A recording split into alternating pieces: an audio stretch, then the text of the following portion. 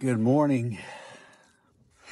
I'm going to do a little practicing for the Lake Oroville Pro-Am next week. For the BAM circuit. Just got here. It was a little windy over at Bidwell. I'm going to throw some big baits today and try to get a big one. My buddy, Sean Courtney, smashed one almost 14 pounds last weekend. I was fortunate to see that fish.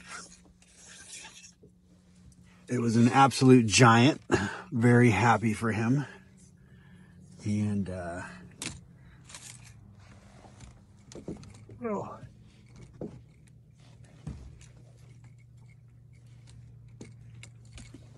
so today I'm gonna throw this HUD and see what I can come up with today, because there's some big largies in here.